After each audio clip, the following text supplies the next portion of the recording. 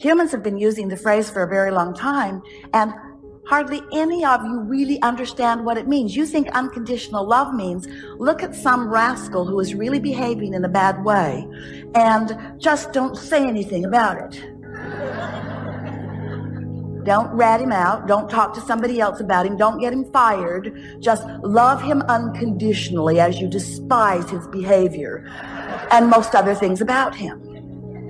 And we say, that's maybe what you might call tolerance. In other words, you're putting up with it. You're not freaking out about it, but it is not unconditional, because this condition that you are focused upon is an opinion that differs from the opinion that the source within you holds about it, because the source within you is holding an unconditional point of view. Well, before this day is over, you're going to understand completely why we, from source, are able to hold things from an unconditional viewpoint. We'll give you a statement that you may be ready to receive, and then we'll fill in the gaps as we continue over the next few hours. But the reason that we are able to focus upon any situation unconditionally is because the current conditions, or the what isness of whatever it isness, doesn't mean diddly squatness. In other words, what is doesn't matter, because what is only a temporary reflection of the vibration that you got going on. So we want to explain to you what we mean. You were source energy before you came into this physical body. And a part of you is focused here in this physical body, but a larger part of you is still non-physically focused. You are source energy, and a part of that source energy is focused here and now. So in your human form, you sift through, you know what you don't want, you know what you do want. You continue to sift through the data, and you constantly, whether you know you are doing it or not, are launching rockets of desire. We call them rockets of desire. They're your personal preferences. When someone's rude, you want them to be nicer. When you're rude, you want to be nicer.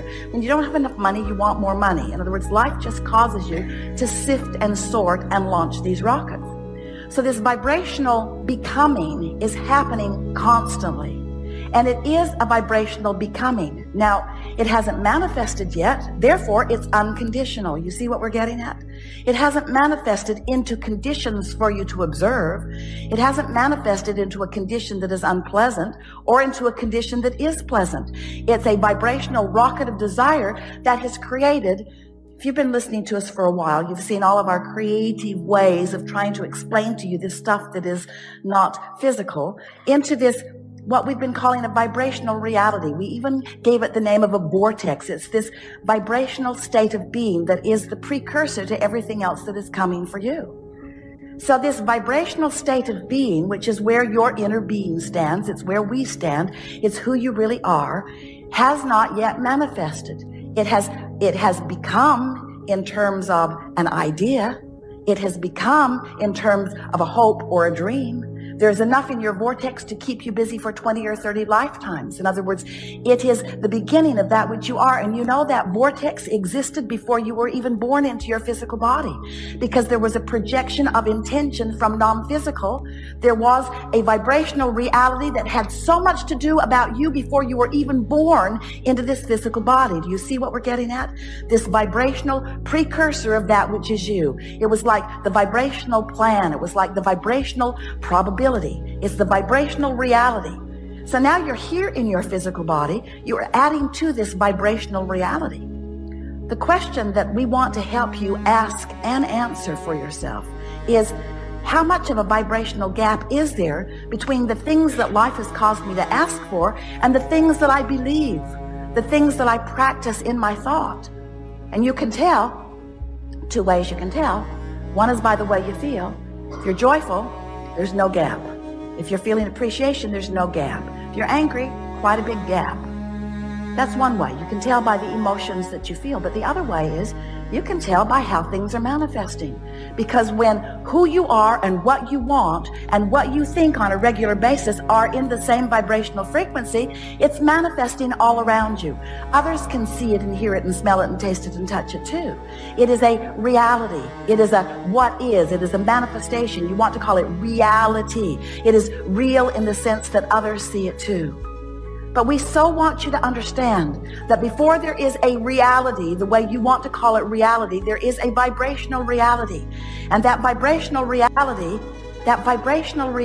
is filled with all that you have become and are becoming. And you have the ability, if you understand what we're talking about here, to close that gap and have what you want. We wrote this book called Getting into the Vortex, and you listened to us for a while about it with an enormous amount of patience, we thought, because we're telling you, just get in the vortex, get in the vortex. That's where everything you want is. And then you began getting a little feisty with us, demanding things like, how do we get into the vortex? And we would say to you, everything you want is in there. Everything that you want. Your lover is there. Your lovers are there. All of the money that you want is there. That new car that you want is there. Everything that you want is there. Everything that you want, everything that you have become in terms of desire is there. And then you began saying things to us like, well, okay, I accept that there is a reality. You wave Esther's arm around and you look at something that we can't see and you tell us that everything that we want is in there. So just tell me, Abraham, how do I get my money out of the vortex and into the bank? How do I turn this airy-fairy vibrational reality into reality that I can see and hear and smell and taste and touch? I want to drive it and I want to sleep with it and I want to spend it. I want the tangible manifestation. I want real life manifestation. I don't want to just dream all the time. And we say, we want you to have that real life too. And you are having real life. And the real life that you're having is a vibrational match to the thoughts that you're thinking all the time. We're just suggesting that you could, if you care about the way you feel, close that gap between your dreams and desires and who you really are and what you are allowing into your experience. So over time, we've expressed this to you in a variety of ways. And for the most part, you're up to speed with what we've been talking about. We tell you that you are vibrational and you hardly ever resist that idea anymore. We tell you that this universe is managed by the law of attraction. The law of attraction manages vibrations. You can't set your radio dial on 98 FM and hear what's being broadcast on 101 AM. In other words, the frequencies have to match up. And if they don't, the transmitter and the receiver aren't on the same frequency, then the receiver doesn't receive what the transmitter is transmitting. It's just simple laws of physics. And law of attraction is exactly the same way. You can't set your dial on Henri and have lovely things come into your experience. They are different vibrational frequencies. So then we began to talk to you about your emotions and what your emotions mean. And we talked about the different emotions that you might have, all the way from despair, all the way up to appreciation and love and joy. We began talking about the disc that you might be on, the spinning disc of emotion. If you're on the Henri disc, you're not going to rendezvous with people who are on the happy disc. It just doesn't happen. Law of attraction doesn't match you up that way. And today, what we want to say to you, because we know you've been following along with this to a certain extent, we want to give you the peace, the only peace that has ever been missing for you. We want you to understand that where you stand right here and now is what you've got all the time. Now. There's never tomorrow, have you noticed? Tomorrow is an illusion. It will be eaten up by today. Today. Now. That's all you've got. You've got now. And what you do now is what matters, because all you've got is now. And what matters in your now is that you understand that you have two perspectives of now. There's the source energy perspective, source energy who stands right in the middle of your vortex with all that you've been asking for, holding the vibrational frequency of every bit of all of that. And then there's you and what you believe right now, what you've been practicing, what you're thinking about. And your point of attraction is about what you think about. It's about what you believe. A belief is just a thought you keep thinking. So where you stand and what you believe has everything to do with how much that's in that vortex that you allow to flow into your experience. So we began talking to you about your point of attraction, you in your human body. You stand right here and now. Where you stand right here and now, what is your point of attraction? What is the vibrational atmosphere that you have created? Are you ornery? Are you irritated? Are you afraid? Are you angry? Are you blameful? Are you guilty? If you're feeling those emotions on a pretty steady basis, that means you are holding yourself steadily in vibrational discord to who you really are and what you really want. And the thing that is so interesting about that is that if life hadn't caused you to expand, you wouldn't even feel the discord. In other words, it's not somebody else's idea of who you should be. It's not God's idea of who you should be. It's not your mother's idea, although sometimes it feels like it, of who you should be. It's your own internal discord. Life caused you to want to be this, but you're being this, and that's what negative emotion always means. What we're wanting you to understand is that in every moment, you have a vibrational relationship with who you really are. And if you hadn't become something that you're not now being, you would not feel the discord. That's the most important thing to know about your emotions.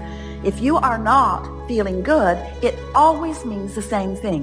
You are not vibrationally up to speed with who you really are and what you really want. And there's no getting around it. Hear these words. There's no condition that you can wrestle to the ground in any way that is going to change that. Because it's not the condition that's got you all upset. It's the vibrational inconsistency. It's the vibrational variance. It's the resistance that you are introducing in this moment to a frequency that is dominant, you see. So we're eager to talk with you about anything that is important to you.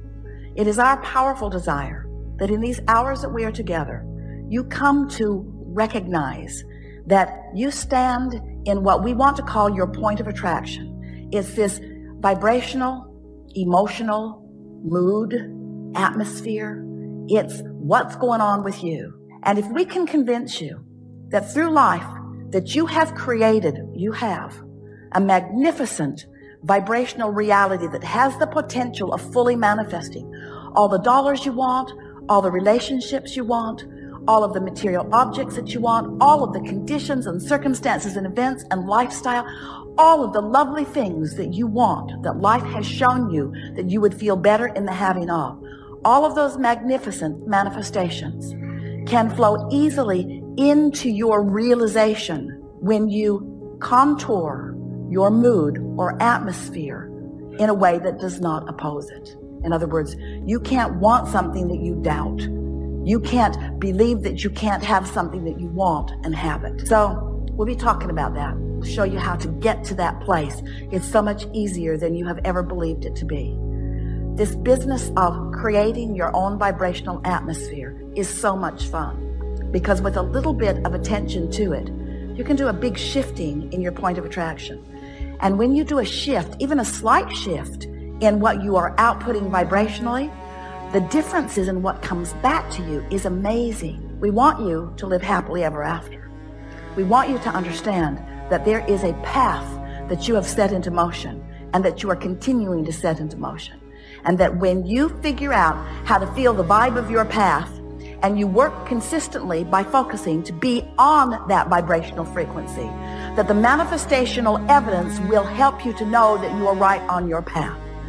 Being the deliberate creator of your own reality does not mean looking for the path. It means creating an atmosphere that allows you to see the path right beneath your feet. Do you believe that? Do you believe that Source is at your back?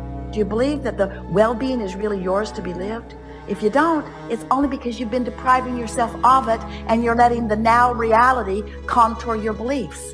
We want you to believe in the laws of the universe as we know them to be. We want you to believe in your emotional guidance system as you feel it all day, every day.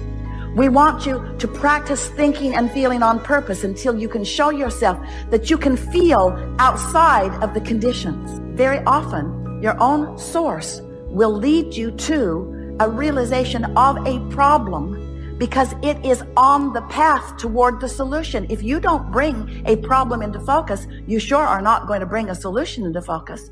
And without the two of them, you will not have expansion. So it's time to make peace with the contrast in general terms and to accept that all really is well with you. Stop beating up on yourself. We're going to show you how to feel about you the way we feel about you. And when you start feeling about you the way we feel about you, the avalanche of stuff that's in your vortex will begin flowing into your experience in such a profound and magnificent way that you may very well say, stop the goodness, I can't take anymore. Nah, you're gluttons, you'll like it all.